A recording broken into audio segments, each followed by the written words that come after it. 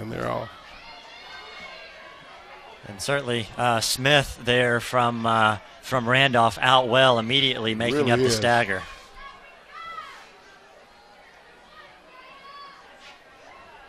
And, Coach, what is it like to hurdle coming around a turn? Well, that's one of the things that, from a sprint standpoint, that we have to change. We talk about outdoor sprinting and curves running the lane, and a lot of time your young hurdlers don't know how to balance themselves, and they have to learn how to hurdle high, which hurdle on the high side of the lane or to the outside of the lane. And so it kind of goes against everything that you've tried to get them to understand in middle school or even earlier, and so it's a little bit different. And, Coach, it looks like it's going to be lane 2. Yeah. Helen Gray Parker from UMS Wright. 50-14.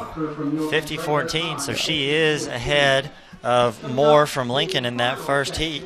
So 50.14 for Parker.